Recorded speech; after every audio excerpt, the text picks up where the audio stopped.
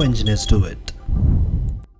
Before we start today's video, I would like to ask all my viewers to subscribe to my YouTube channel How Engineers Do It. So share the video among all of your friends and also hit the bell icon to never miss another update.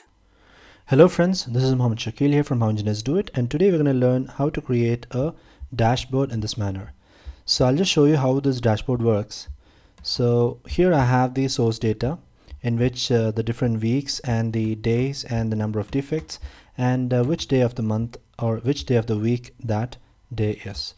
So here I have created another table in which the data is getting pulled from this main table, and here I have data validation from which if I select different weeks, the dashboard is going to change accordingly. So this kind of a representation will be helpful if you would like to show to your senior management how your defect data works on week by week. So let's say I have this data over here, and I want to show week by week how my defect performance is. So if I am showing this table is going to be a long one, and I have to show it this way, and it doesn't really it's not graphical. All right, so over here this is more graphical and this is more readable. So if I'm talking about week 3, you can see the most number of defects happened on Monday on the 14th of January, which we have five defects. So if I go for week 5, the most number of defects happened on Thursday, that's 31st of Jan. So in this way we can represent the defects. So without further ado, let's go into the videos. Thank you. Alright, now that we have the source data ready, now the next step will be to create a table which can consolidate the data and throw the data for us week-wise. Alright, now first thing I'll do is I'll put a week, and here what I would do is I need a data validation. So I'll require a down button where I can select the different weeks that I would like to work with. I'll just go to ref, and I'll just put 1, 2, 3, 4 and 5. Okay, we have 5 weeks in January. Right, now let's go back to this, and here I'll go for data and data validation. I'll go for data validation, and here I'll select list, and I'll go for the source, and I'll go for ref and select all the reference. I'll just click on OK, and here you can see the different weeks. I'll just put week 1 as default, and over here now what I would do is we'll take date and number of defects,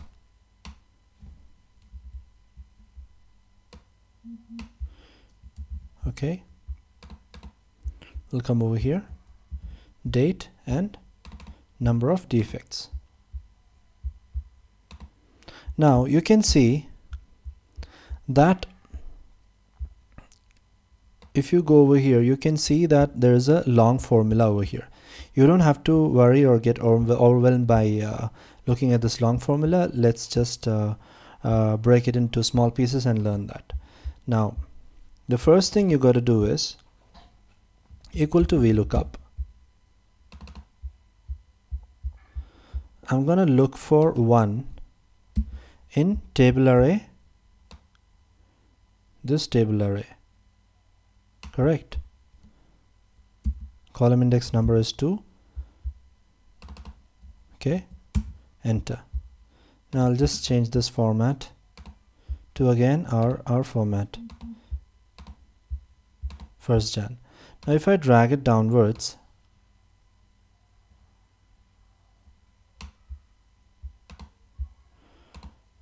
this will not be working, because if you see over here, this the lookup value is getting changed.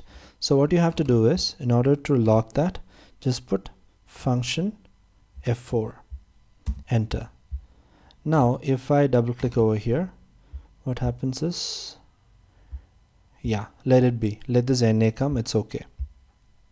Alright, Now number of defects.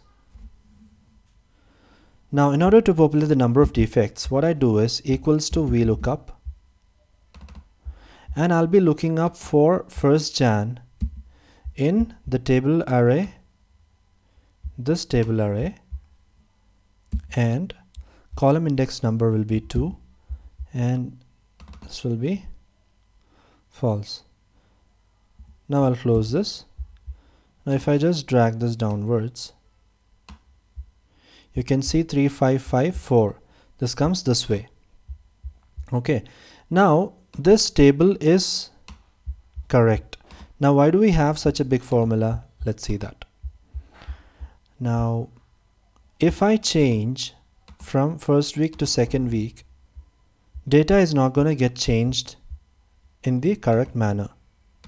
Now what we require here is a if formula. So I'll put if.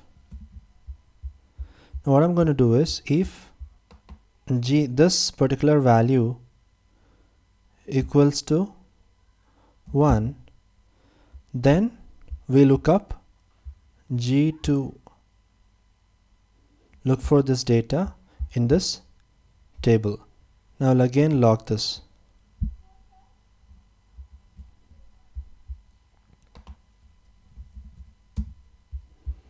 I'll just drag this downwards. Okay, there is no change in that. Now what I'm going to do is I'll just add, this is a little tricky, so you have to remove the last bracket, take this portion, the whole thing, Control C, put a comma, put here 2, VLOOKUP. Okay, just change this to 2, and then this particular table will move to this. Okay, let's see that now, whether it's working.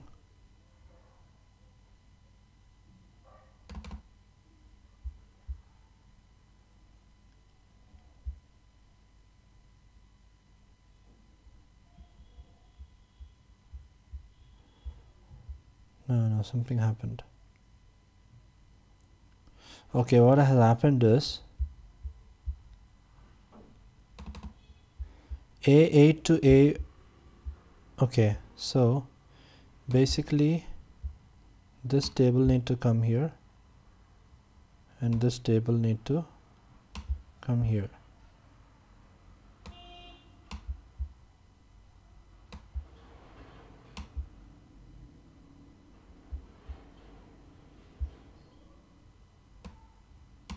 Perfect. Now you can see 3554, and if I go to week number 2,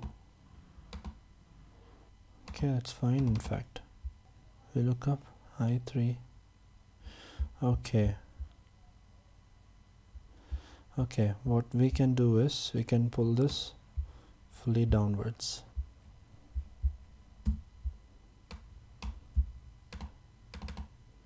Okay, now I'll just go for 1st week. You can see 3554, and if I go for 2nd week, you can see 32532. all right, now I'll be explaining you how this formula has worked, and let's do for another one and you'll get more clarity on that. I'll just put again another if, Control C, comma, another if, and here I'm going to put 3, and remaining thing goes as it is. Okay, I'll put another comma, and I'll put Control V, here I'll put 4, and here another comma, Control V, here I'll put 5. Okay, so what we'll do is A8 to B12, right? So this is A15 to B19, A15 to B19. Okay, and now A22 to, here it should be A22 to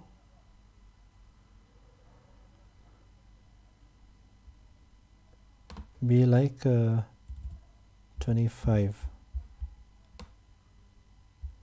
not 25, it's 26. We can drag it over here also. And the last one is A29 to B32, A29 to B32.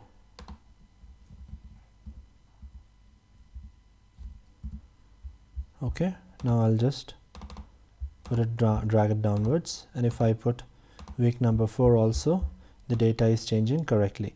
Now 21st to 25th, you can see it is 44312, 44312. all right, now this table over here is ready. I'm just going to add 2 more columns over there, which will be useful. Before we wind up this video, I'll just explain you how this formula has worked. So what we have done is, I'll just open this. If now we are referencing the data that is over here, we are changing this data based on the data validation, right? Now if this is equal to 1, now let's say we are in the 4, if this is 4, let's go to that. So this part, now this part of the formula is getting executed. Now it is said that G2, if G2 equal to 4, that is that in this case we look up G2, that is look for 4 in where? Look for 4 in A22 to B26, A22 to B26. okay, A22 to B26. Now again, let's say, now if I'm changing it to week 2, now all this data got changed. How did it get changed? Now again we'll come to this formula, week 2. So week 2 means if G2 equal to 2, now we look up G2, that is look for 2 in A8 to B12, A8 to B12. okay, so on and so forth. Now we have this table being created. Now the next step would be to create a donut chart. So we'll just do it on our next video. And another thing which I want to explain you over here is how the number of defects are getting populated. Now these datas are getting generated from this, getting extracted from this table and getting placed based on which week we have selected. Now these defects are getting populated based on whatever dates are over here. And how do we do that? We do it with a simple VLOOKUP. We are looking up for this particular data in the whole table. Okay, so our lookup range is this. This is the entire table is our lookup range, and our lookup value is this. So I'll double click over here and you can see that I'm looking for K3 in the entire table range, that is A22 B32, no C32. yeah, okay. So that's about this particular video. I hope you enjoyed this, and if you have any doubts you can comment below the video and I'll get back to you. Thank you and stay tuned for the next video.